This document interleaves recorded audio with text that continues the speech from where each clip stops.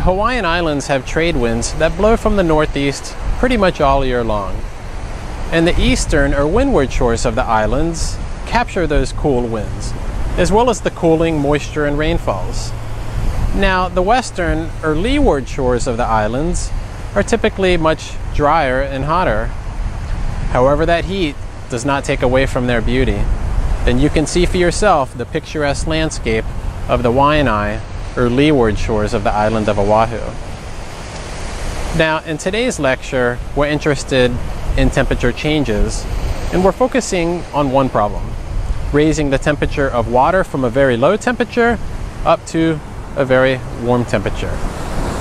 And it has to pass through a couple of phase changes. In our previous lecture, we discussed the intermolecular forces that are responsible for holding the solid and liquid phases together. Well, in today's lecture, we're going to take a look at the amount of energy that it does cost to actually break those interactions. In other words, the energy cost for melting or for boiling a substance. Let's take a look. You recall that solids are held together through locking intermolecular forces. Those particles are locked together. Now, if you want to convert a solid to a liquid, first of all, you're going to have to raise the temperature of that solid up to the melting temperature. Now, that's going to cost some energy as well, and we'll take a look at that in a moment. But once you get the temperature of the solid up to the melting temperature, to actually melt it requires those intermolecular interactions to be broken so that the particles can flow past one another. And that requires an extra amount of energy to actually break those interactions. Now, similarly, once you have your liquid and you want to, say, convert it to a gas, you're going to have to warm up your liquid up to the boiling temperature. That will cost you some energy. And when it's at the boiling temperature and those liquid particles have that sufficient amount of molecular motion to actually boil it and break those interactions completely, will also cost an extra amount of energy.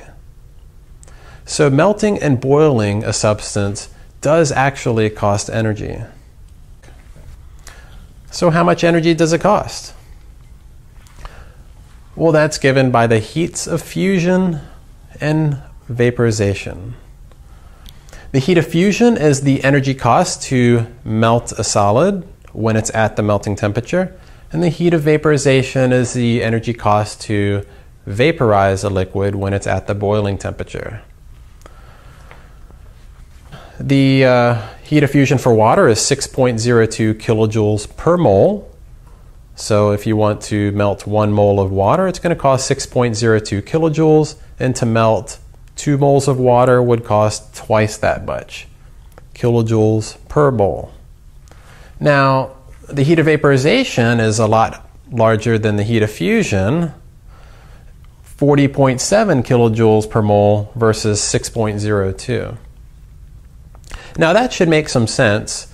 After all, if you take a look at the liquid, particles are close together, and to boil a liquid, you're separating those particles completely. And that's going to cost quite a bit more energy to completely separate the particles than just to melt them. So, if you want to vaporize 1 mole of water at the boiling temperature, it'll cost 40.7 kilojoules. And if you have 2 moles to vaporize, it'll cost twice that much. So however many moles you have, you're going to have to multiply this number times that many moles. So the formula is the number of moles times the heat of vaporization. And a similar formula for calculating the amount of heat to melt something. It would be the number of moles times the heat of fusion. Now we can compare water's heats of fusion and vaporization with those of acetone. And acetones are quite a bit less than water. It only costs 5.69 kilojoules per mole to melt acetone, and only 29.1 to boil acetone. Well, if you take a look at the structure of acetone, you can see why. Here's the structure of acetone, and we see that although it does have a permanent dipole, it does not hydrogen bond like water does. The interactions in acetone are not as strong as they are in water, so it shouldn't cost as much energy to melt and boil acetone. Now, a certain note does need to be made here, that when you do melt or boil a substance, the temperature of that substance remains constant. So as a substance melts or as it boils, it doesn't change temperature. For instance, if you have a beaker of water and you want to boil that beaker of water, well, of course you would have to raise its temperature up to the boiling temperature. Now, when water is at the boiling temperature of 100 degrees Celsius, as it boils, the temperature of the liquid water stays at 100 degrees Celsius until all the water has boiled off. Phase changes take place at a roughly constant temperature. Now, in our previous semester of General Chemistry 1, we did discuss the energy cost to change the temperature of a substance. We did not go through energy costs for changing the phase like we are here, but we did discuss the energy cost to change the temperature of a certain phase of a substance. And when you raise the temperature of a substance, it does cost energy. How much? Well, that's given by the specific heat capacity. And here are the specific heat capacities for several substances. For solid gold, it costs 0.128 joules per gram per degree Celsius. So the units are a little bit different here. It's joules per gram per degree Celsius. So if you have, say, 1 gram of gold and you want to change its temperature from 14 degrees Celsius up to 15 degrees Celsius, then it's going to cost you 0.128 joules. If you have 2 grams of gold and you want to change its temperature from 14 degrees Celsius to 15, then it'll cost twice that much. Now, similarly, if you want to change its temperature from 14 degrees Celsius up to 16 degrees Celsius, that's changing its temperature by 2 degrees. It'll also cost twice that much. So the total amount of heat that it costs will be equal to the specific heat times the mass times the change in temperature that you want to raise it. And we can see that the units work out here. The units of the heat capacity, when multiplied by units of mass, as well as units of degrees Celsius that you change it by, we'll end up with units of joules, which is the same as heat. Now we can compare the specific heat of gold with other substances. Ethanol, liquid ethanol, costs 2.42 joules per gram per degree Celsius. And that specific heat is kind of similar to solid and gaseous water, 2.09 and 2.01. However, liquid water has a much larger specific heat, 4.18 joules per gram per degree Celsius. It costs a lot of energy to raise the temperature of liquid water. Now, here in Hawaii, we can see that firsthand. On the neighboring Big Island, there's an active volcano that spews forth lava into the ocean all year round. And this lava is extremely hot. However, it doesn't boil all the water all around it because it takes a lot of energy to boil that water. So although right where the lava is going into the ocean, the water is pretty hot, but a little bit farther out, it's cool again. Because it takes a lot of energy to really raise the temperature of water.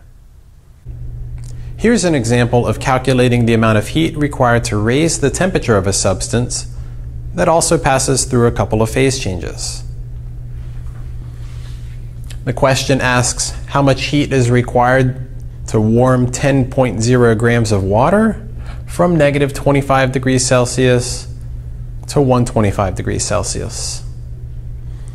Now, at negative 25 degrees Celsius, that's solid water below the freezing temperature. And 125 degrees Celsius is water in the gas phase, above the boiling temperature. So to go from cold ice up to hot gas, several things need to be done. First of all, the cold ice needs to be warmed up to the melting temperature. That will cost energy. Then the ice needs to be melted. That will cost more energy.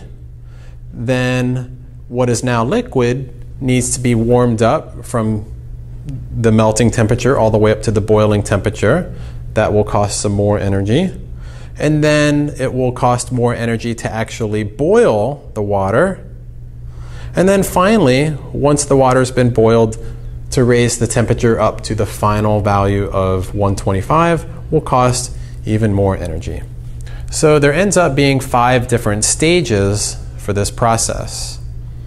So the total amount of energy is equal to Q1 for warming the solid, plus Q2 for melting, plus Q3 for warming the liquid, plus Q4 for boiling, and then plus Q5 for warming the gas. You add these energies together and you get the total energy. Now we can take a look at this on a graph, and here is a plot of temperature versus the amount of heat added.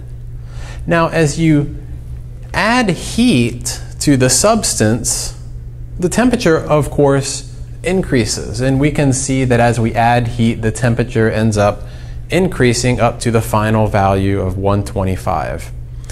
However, at the beginning, you start off with the solid.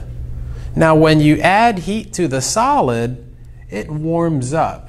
But once it gets up to the melting temperature of 0 degrees Celsius, any additional heat that's added will go towards melting it.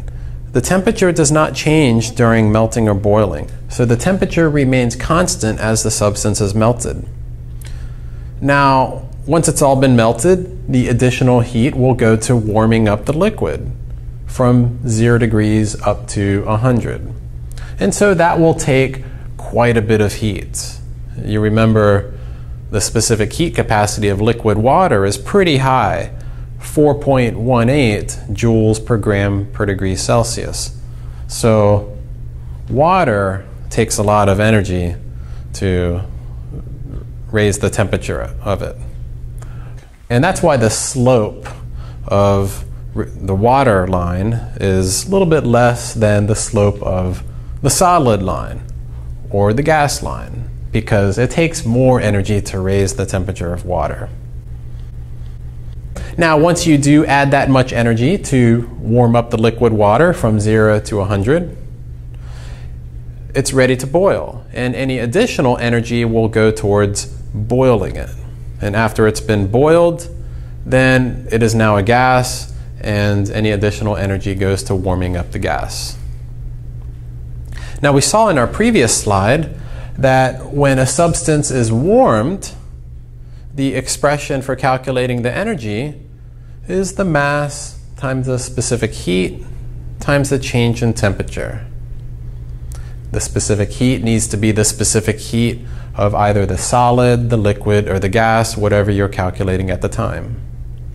And to change the phase, whether it's melting or boiling, it's the number of moles times the heat of fusion or the heat of vaporization.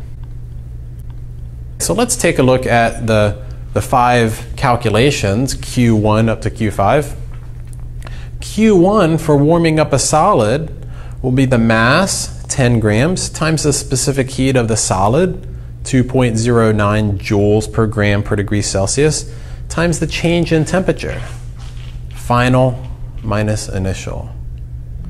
Now when you calculate mass times specific heat times change in temperature, the units end up giving you units of joules. Let's go ahead and convert that to kilojoules so that we can add it to the other energy terms and they'll all be in kilojoules when we add them.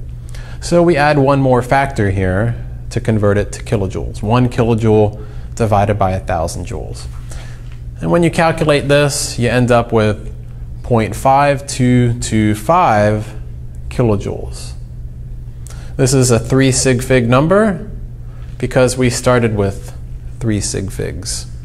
So the 2 is underlined. However, we'll go ahead and keep that extra digit after the 2 because we're going to use this number again when we add the energies. Now the second stage is melting, and when you melt a substance, it's the number of moles times the heat of fusion. So we need to convert our 10 grams to moles.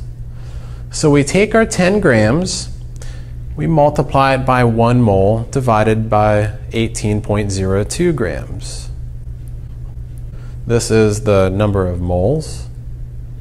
You take your moles and you multiply it by the heat of fusion, 6.02 kilojoules per mole.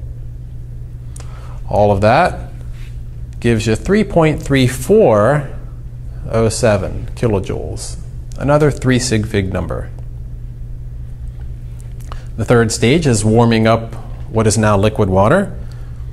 10 grams times the specific heat of water, which is 4.18 joules per gram per degree Celsius, times the change in temperature. And here the final temperature is 100 and the initial temperature is 0. Water goes from 0 all the way up to a final temperature of 100. And then multiply it by the same conversion factor to convert it to kilojoules. And this one gives you 4.180 kilojoules. The fourth stage is boiling, and that will be the number of moles times the heat of vaporization. So the number of moles was calculated similarly as it was up in the second stage. And you multiply that this time by the heat of vaporization, which you recall is a lot larger than the heat of fusion. And this gives you 22.586 kilojoules. This is also a 3 sig fig number, so that 5 is underlined. And the last stage is warming up what is now the gas. Mass times the specific heat of the gas times the change in temperature. And here the final temperature is 125 and the initial temperature is 100. Converting it to kilojoules, you end up with 0.5025 kilojoules. Now notice that in all of these 5 calculated energies, the last significant figure was underlined.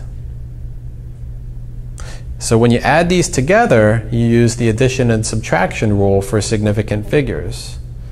And it turns out that the answer is limited to the 10th position. So the answer ends up being 31.1 kilojoules.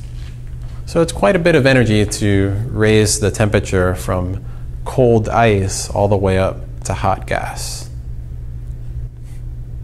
In our next lecture, which should also be a shorter lecture, we'll take a closer look at phase changes and be interested specifically in the process of vaporization. So I hope you join me for that.